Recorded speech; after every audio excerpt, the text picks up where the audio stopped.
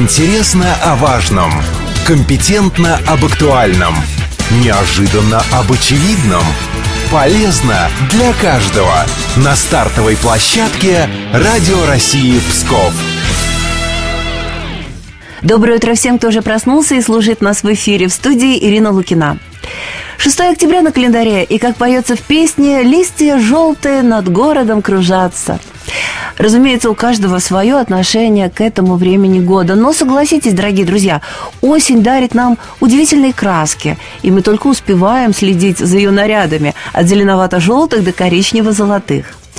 И я решила сегодня сделать передачу об осени и творчестве. Узнать, как относятся к ней творческие люди, которые в свое время были гостями здесь, в нашей утренней студии. Ну и раз уж я вспомнила об осенних красках, я позвонила художнику. И не просто художнику, а председателю Псковского отделения Союза художников России Виктору Лысюку. И вот фрагмент нашего разговора. Итак, Виктор, осень и наши родные псковские художники, насколько осень их вдохновляет, что нового появилось и что нового появится? Ну, как сказал Пушкин, «Осень очарование». То есть для художника то, что меняется после лета, это новая палитра, новые краски, новые ощущения и прекрасный источник для вдохновения. Иногда кажется, что осень сама художник, правда? Да, природа – это самый великий художник, потому что на фоне того, что мы видим, происходит движение вперед и не останавливается. То есть жизнь прекрасна, и она не останавливается. Выставки, работа в мастерской, конечно, здесь немножко вот эта пандемия нас подкосила, но в принципе для художника уединение, изоляция – это обычное состояние. Поэтому как бы особо сильно на нашем психологическом состоянии это не отразилось. Другое дело, что да, вот там 3 месяца выставочный зал не работал, мы не могли, так сказать, показывать свои работы. Но вот уже больше месяца мы открылись. Сейчас идет прекрасная выставка, посвященная 800-летию со дня рождения Александра Невского. На ней представлены работы нашего художника и Санкт-Петербурга художники, которые посвятили свое творчество жизни Александра Невского. Она до какого числа будет работать, Виктор? Она будет до 14 числа. Выставка очень яркая, очень мощная. И для Пскова очень актуальная, потому что это наша история, это наши герои, наши предки, которые, так сказать, защищали наше государство. Что планируете? Какие выставки этой осенью затем появятся? Закончится эта выставка, потом будет выставка персональная 2 художников, значит, Федора Кочевина и за ним Александр Коростелев.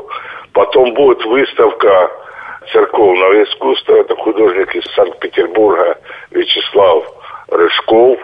Вот. И потом до конца года у нас будет завершаться наша выставочная деятельность, как всегда, рождественской выставкой. Вот такой план у нас.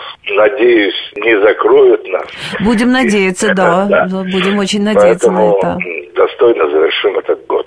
Виктор, ну вот вы знаете, я всегда спрашиваю вас, как живут наши псковские художники, как живет Союз, региональное отделение Союза художников, а как-то ваше творчество обходило стороной. Вот я считаю, что это несправедливо. Поэтому расскажите, чем вы сейчас живете, над чем работаете? Ну, поскольку вот в связи с этой пандемией я в основном все лето почти провел в Пушкинских горах. Вот, слушайте, там... ну это великие вдохновения у вас должны были посетить.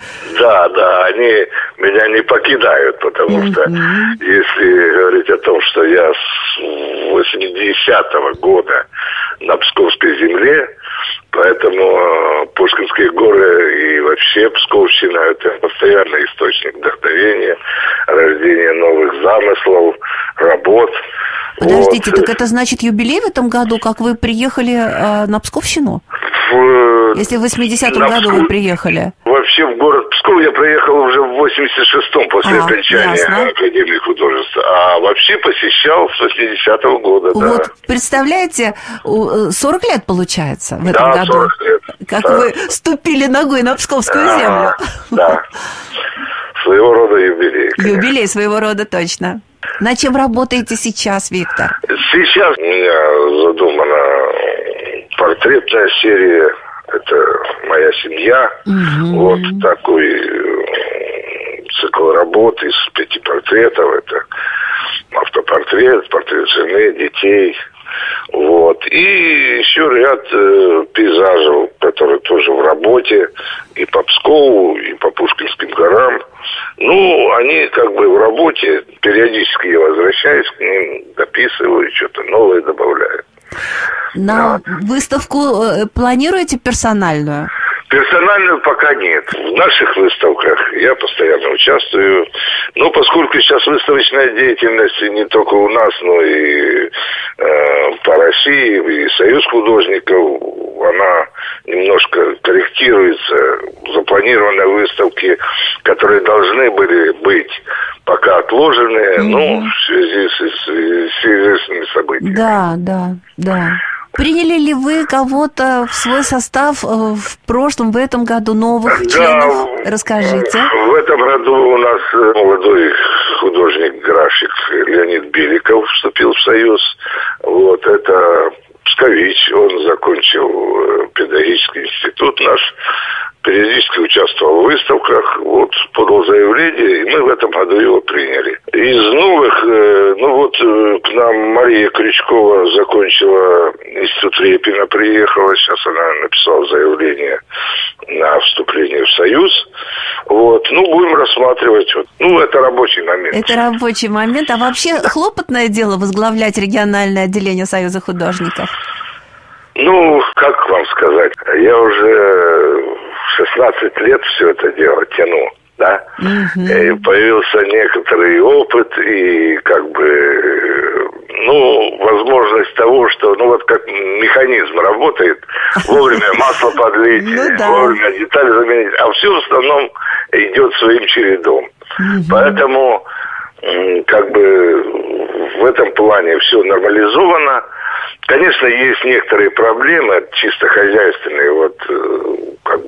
До сих пор мы не можем решить проблему с арендой выставочного зала.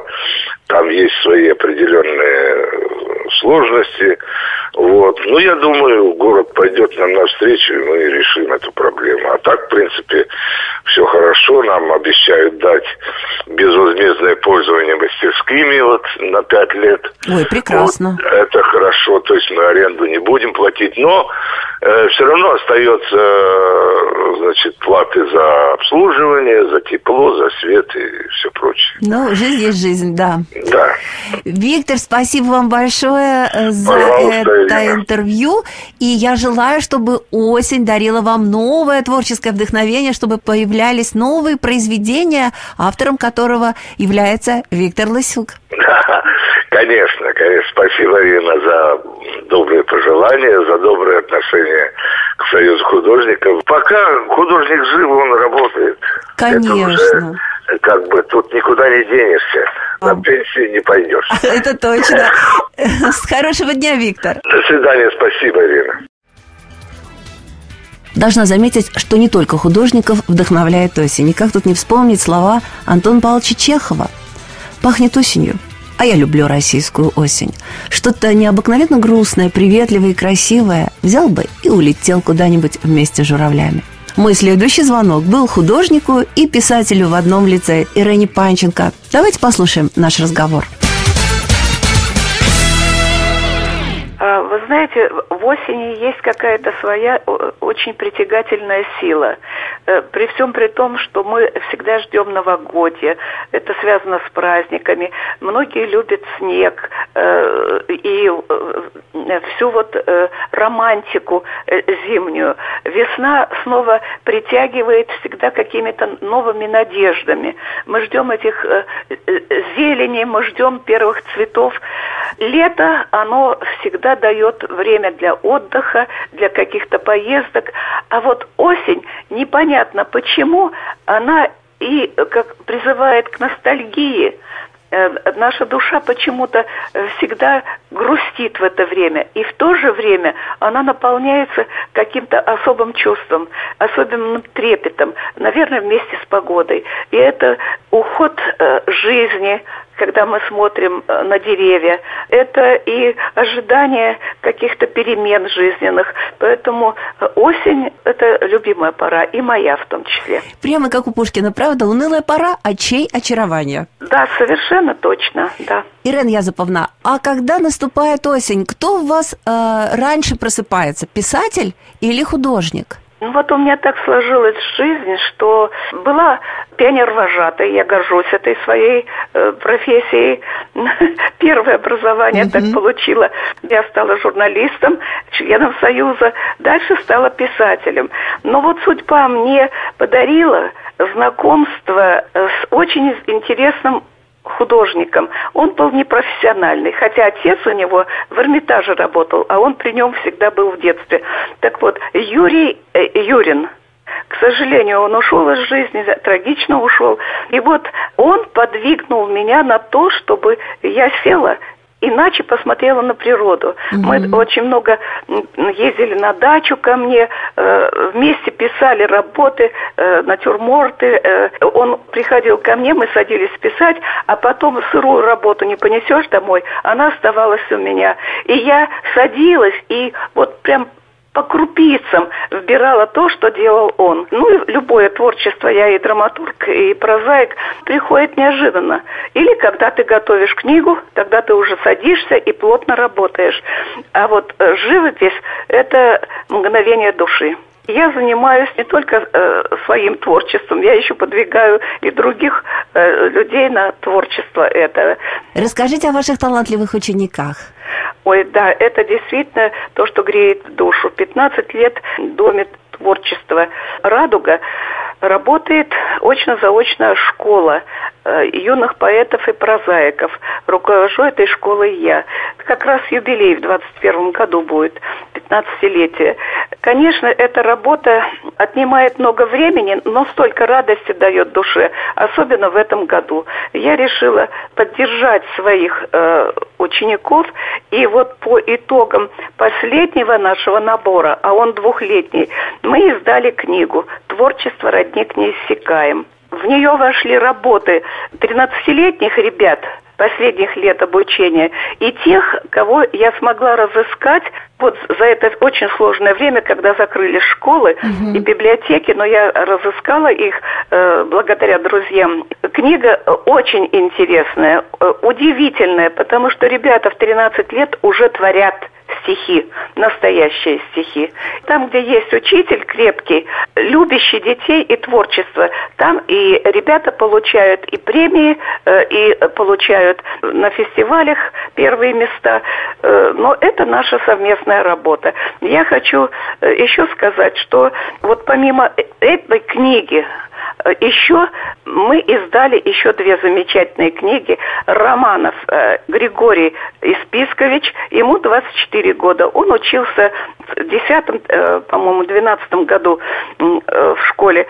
У него уже сложившийся свой поэтический почерк, свои темы.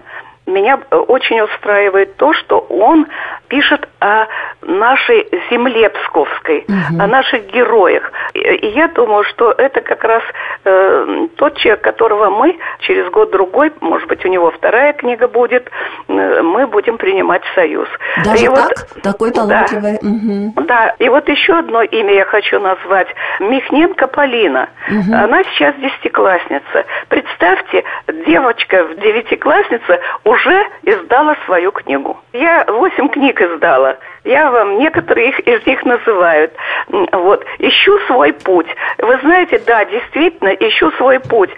Что? Вот она училась. Я вот проверяю сейчас, когда работала их работы, выбирала стихи ребячие.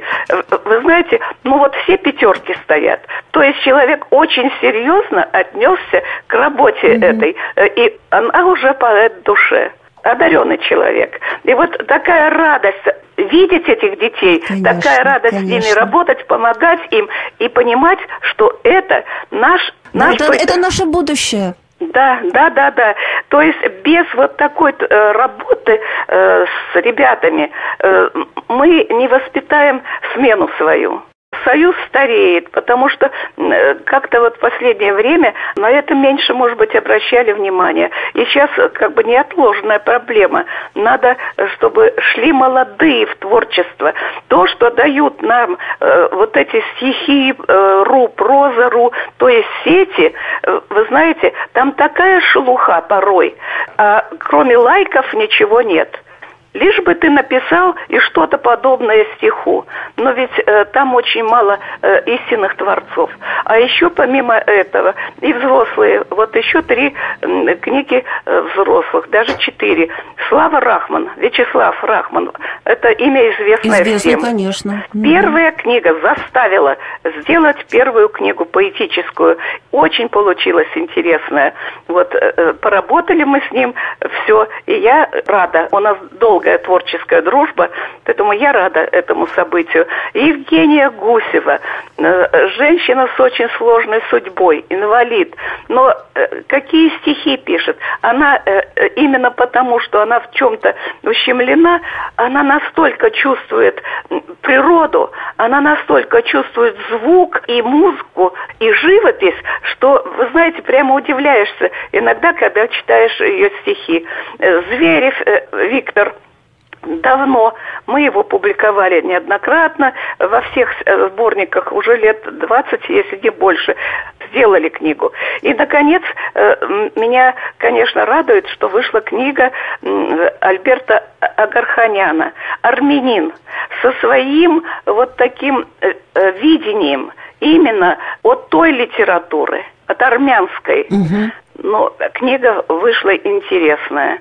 Так что, видите, у нас есть откуда черпать новые кадры.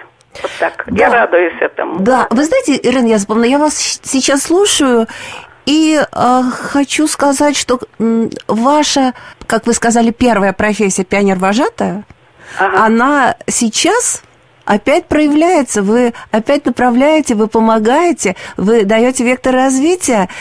Вот смотрите, там была весна, юность, сейчас мудрый период, осень жизни, но тем не менее вот эта линия, она прошла через вашу жизнь.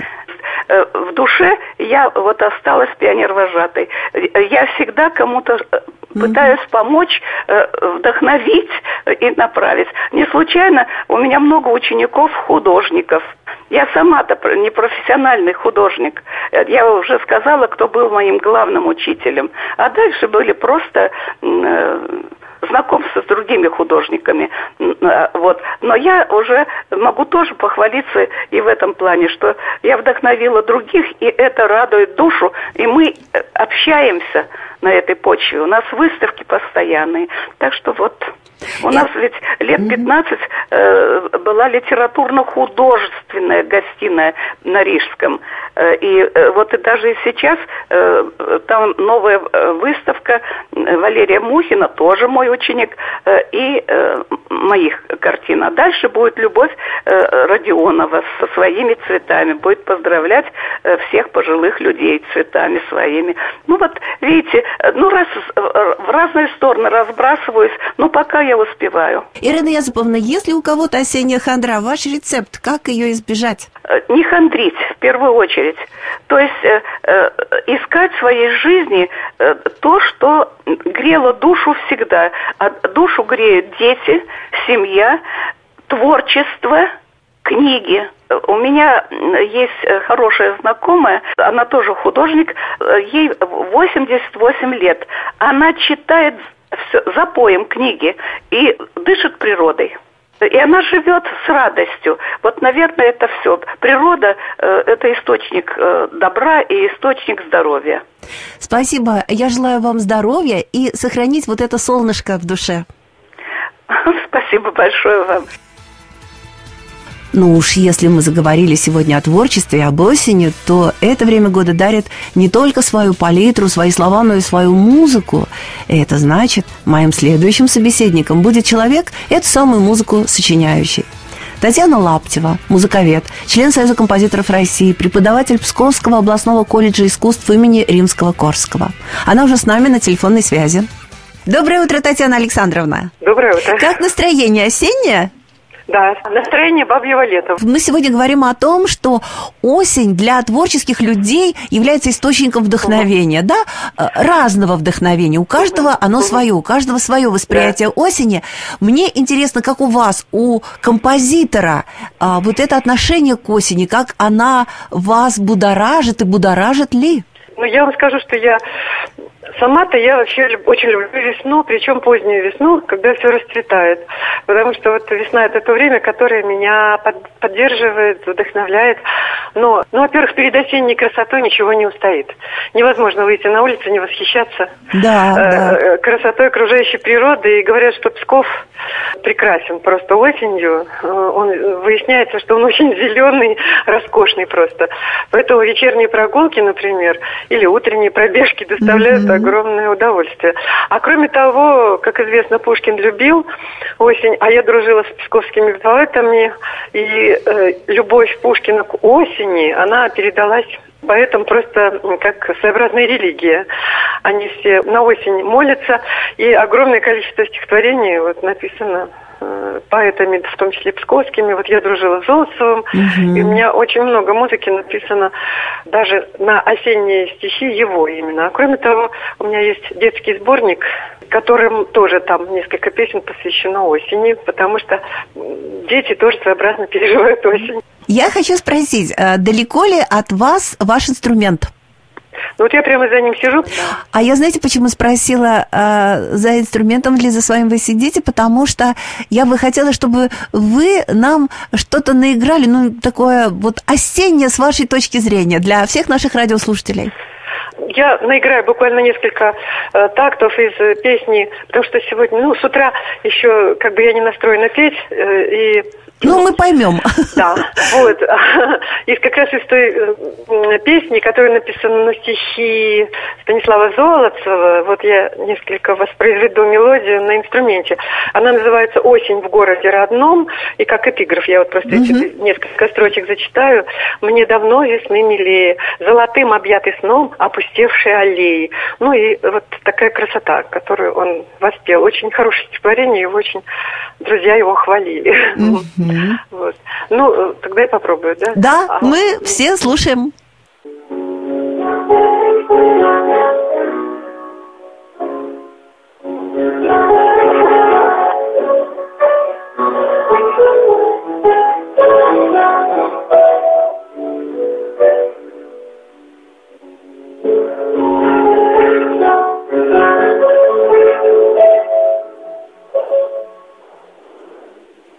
Спасибо большое, Татьяна Александровна. Я хочу сказать нашим радиослушателям, обратить внимание, что это был живой звук, поэтому, естественно, вот, соответствует звучание, да еще по телефону, но тем не менее, вы знаете, прекрасно, я когда слушала, я сразу увидела вот эту падающую красивую золотую листву. Очень красиво. Ну вот, спасибо. Да. Что у вас этой осенью появится нового? Что вы планируете, а может быть уже появилось? Рассказывайте. Во-первых, у нас было очень много планов. Прошлый год, на наше счастье, оказался очень наполненным событиями. У меня прошло там 2 концерта, один в Великих Луках, очень полный такой. Это было, кстати, на исходе осени 2019 года. А потом, перед самой пандемией у меня прошел концерт, я очень благодарна Эдуарду Банько и моим коллегам, певицам, которые озвучили мою любимую тему «Рыцарская поэзия». Вот, это было в библиотеке «Родник». Ну вот, а потом, конечно, мы вынуждены остались вот в изоляции, вот, то есть вообще сидели дома, но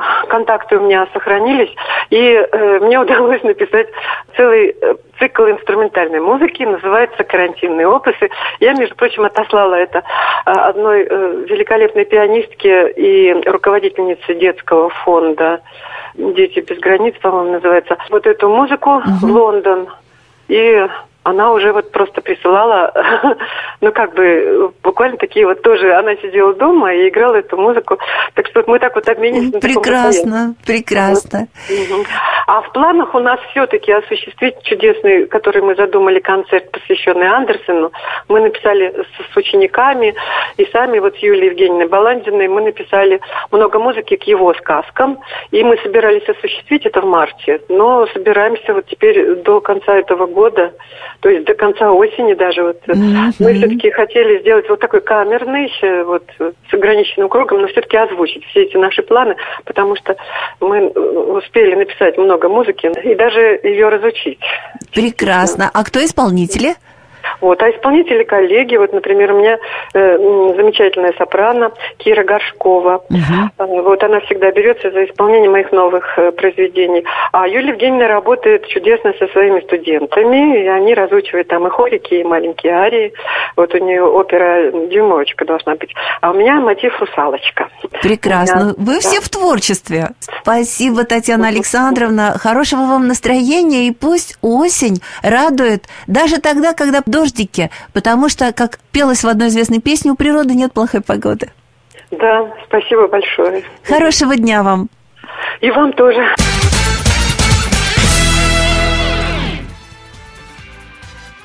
Говоря сегодня об осени, нельзя не заметить тот факт, что именно по окончании сельхозработ в русских селах играли свадьбы, справляли самые разные осенние праздники. А что ж сегодня? Какими интересными культурными событиями наполнена эта нынешняя осень? Чтобы получить ответ, я созвонилась с профессионалами своего дела. Директором областного центра народного творчества Ларисой Федоровой и главным специалистом центра по работе с детьми и молодежью Еленой Сергеевой. И вот что они мне рассказали. Прежде всего, я хочу сказать, что активизировалась работа наших клубных учреждений культуры. Потому что именно на этой базе занимаются и кружки, и клубные объединения по интересам. Во-первых, конечно, за период пандемии они очень соскучились по общению между собой, между коллективами. Обычно летом у нас проходило очень много творческих фестивалей. Вот. Но в связи с известной ситуацией мы пока, пользуясь случаем, что вроде как карантин отошел, будем считать, в сторону, вот, мы проводим сейчас на осень именно заключительные мероприятия, которые не удалось провести весной и осенью. Мы из будущего, да, замечательный проект у нас есть для детей, которые проживают в сельской местности и в наших районах. Скажет Елена Викторовна Сергеева. Сейчас у нас проходит второй этап областного фестиваля по выявлению и поддержке талантливых детей, проживающих в сельской местности «Мы из будущего». Так как сейчас такая ситуация с вирусом сложилась, этот конкурс у нас проходил онлайн, и он как бы не совсем обычный. Если ежегодно у нас участвовали дети разных возрастов, без ограничений, то вот этот второй этап проводился для детей из многодетных, неполных, приемных и национальных семей нашей области.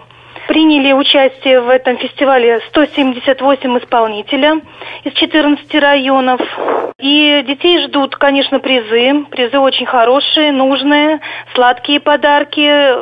Мы хотели организовать для них экскурсии в Пскове и области. Но вот сейчас решаем, как минимизировать как бы скопление большого количества детей. В связи с коронавирусом. Да. То есть, наверное, так не получится, потому что у нас очень много. У нас собирается больше 30 деток. Вот, и мы хотим разбить как-то вот на зоны. Может быть, мы к ним выезжать будем. Может быть, там к нам они приедут, но вот маленьким количеством. То есть то, что у детей будет праздник и награждение настоящее, это будет. Когда? Вот вообще мы планировали 9 октября, но вот сейчас, вот прямо сейчас я разбила по зонам. Скорее всего, мы будем выезжать вот с 9 октября, да, наверное, в течение недели, 2 недель. Кроме областного фестиваля для деток, у нас еще проходит социально-культурная акция «Кому на селе жить хорошо» или «Псковская семья на Псковщине». Ох, какое название интересное. Да, у нас в этой акции принимают участие семьи потомственных пчеловодов, рыбаков, то есть семьи, которые хранят свои традиции, семьи-фермеры, семьи рукодельниц, то есть такие вот семьи, которые активную позицию жизненную занимают, многодетные, национальные семьи. В этом году вот мы планировали провести это в Пушкиногорском районе, посетить Медовый хуторок, посетить компанию «Столбушинский продукт». И у нас ежегодно в рамках этой акции проходит очень интересный конкурс блюд. Семьи привозят свои зимние заготовки, пироги, наливки, какие-то компоты, да, все, что приготовлено семьей, своими руками. Они вот привозят на этот конкурс. Также творческая у нас составляющая есть этой акции, такой концерт из творческих номеров, кто что умеет. И, конечно же, выставка. Выставка изделий, тоже сделаны своими руками. У нас с удовольствием принимают участие семьи, и молодые, и многодетные, вот, и национальные. А национальности какие принимают участие? Армянские семьи очень хорошо у нас участвуют. С Печорского района, Сету. То есть, ну, вот, как бы такие вот, у которых традиции сохранены, вот они с удовольствием принимают участие. Елена, а как долго эта акция будет проходить? В этом году эта акция приурочена к Дню матери. Мы ее проводим обычно весной, но вот да, вот такая ситуация. Мы потом к Дню семьи хотели провести, опять не получилось. И вот сейчас намечено на 30 ноября к Дню матери. Она тоже поэтапная, правильно поняла? Да. Конкурсы. Вот сейчас участники нам присылали видео своих творческих номеров. И у нас был в этом году еще посвящен 75-летию Победы очень интересный конкурс «Герой моей семьи».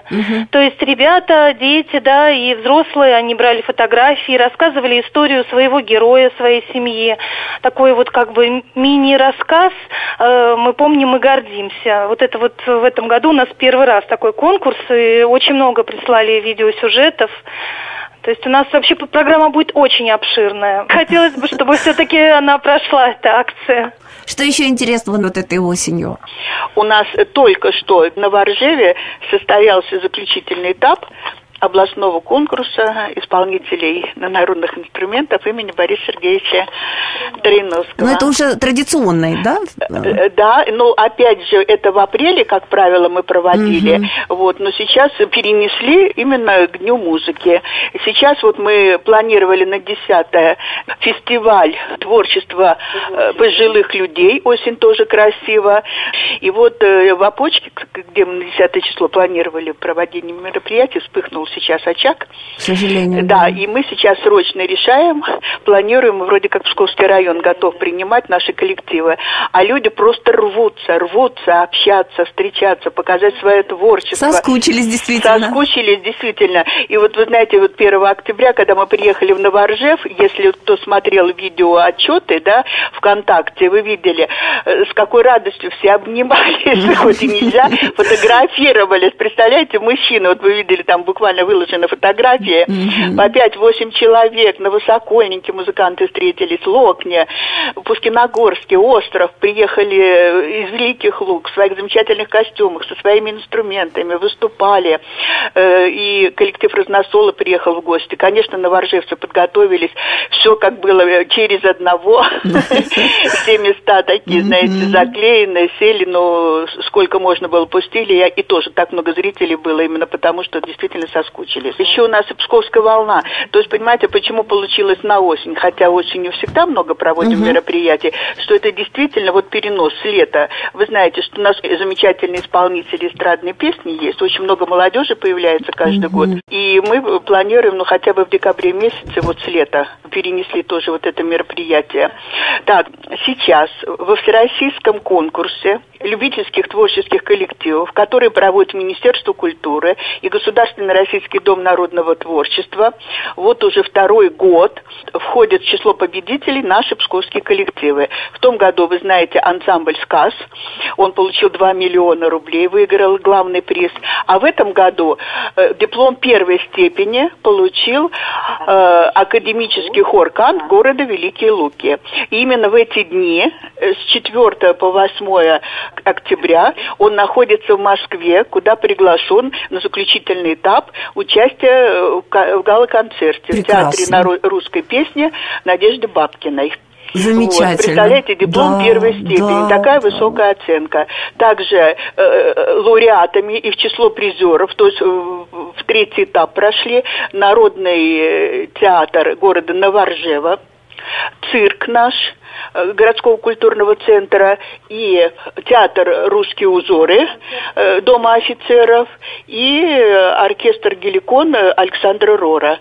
То есть, представляете, они прошли областной этап, они прошли всероссийский этап и стали в числе победителей.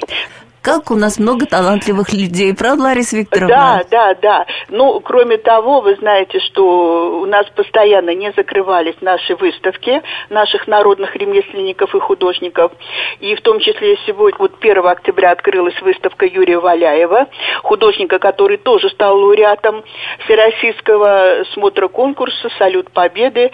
Его картины выставлялись сейчас на Крымском валу. Малая Третьяковка, да, теперь называется этот комплекс. Картины вернулись, и вот сейчас мы открыли его персональную выставку в Доме ремесел. Так что Надежда Макуха планирует выставка. Насыщенная у вас жизнь. Жизнь у нас очень насыщенная. Как и раньше на Руси было. Да, и знаете что, благодаря тому, что очень много интересных творческих коллективов у нас, потому что и День казачьей культуры, я уверена, что он все равно пройдет в ноябре месяце, так как компонент казачьей культуры у нас используют почти все лучшие творческие коллективы, и они хотели бы поделиться со зрителями. Именно осенью у нас проходит очень интересный фестиваль ремесленной культуры, в который входит 2 мероприятия. Только что 3-го День скобаря прошел, наверное, уже псковичи познакомились через СМИ, как он проходил в экстремальных условиях. Представляете, мы подготовили 10 материалов о наших ремесленниках, кузнецах. Вот. А заключительный день, вот 3-го, они пригласили к себе кузнечные мастерские. Это Октябрьский проспект 56, бывшие цеха Псков-Маша огромные. Очень приятно было, что пришли родители с детьми. Именно им захотели показать, вот как от начала до конца проходит весь вот этот процесс вот этот. Да. Столько огня, столько шума, и они с таким упоением все это смотрели, приобретали изделия наших кузнецов. Маленькие скобарята. Маленькие, да, будущие. То, что они вот заинтересовались, это просто очень хорошо. А 14 ноября мы планируем в Печорах. Вот второй праздник, День ремесленной культуры, теплая мода. Мы называем так теплая мода, потому что там принимают участие наши замечательные женщины, которые и вяжут, и шьют, и валяние шерсти, и здорово. Украшения. Да, он уже тоже стал традиционным, привлекает внимание, и женщины хотели бы вот похвастаться теми изделиями, которые они сделали за этот период. Вот. Ну, замечательный конкурс у нас, фестиваль прошел только что, тоже 25-26 сентября в деревне Церковище Святского района. Это областной фольклорный фестиваль имени Ольги Сергеевой. Опять же... Тоже традиционный. Традиционный. И что очень приятно, каждый год появляются новые исполнители. Знаете, вот особенно из Опочки хочется сказать, ну, настолько интересных девчонок привезли, и новый репертуар Ольги Сергеевой они осваивают, и такие голоса замечательные. Ну и наши, конечно, псковские девчонки. Вот. А на второй день мы поехали уже туда, к дому Ольги Сергеевой. Нынче изюминкой стало то, что мы подарили баннер, который пока разместили на заборе, но глава волости сказал, что прямо на дом они сумеют закрепить портрет на баннере Ольги Сергеевой, и написано: «Дорогие земляки, здесь жила Ольга Сергеева, берегите дом», что это вот исполнительница, которая нам передала вот эти замечательные традиции. И, честно говоря, когда под песню наших фольклористов, представляете, мужчины вышли, этот баннер установили, прямо у всех сердце дрогнуло. Да, представляю. И опять же, знаете, вот мы не могли собрать всех желающих, ограниченное количество, но только когда люди приехали, вот знаете, со слезами на глазах обрадовались, что они могли опять встретиться и вернуться к своей творческой жизни. Да, спасибо большое, Лариса Викторовна, спасибо большое вам, спасибо большое Елене Сергеевне за такой интересный рассказ. Я желаю, чтобы все ваши планы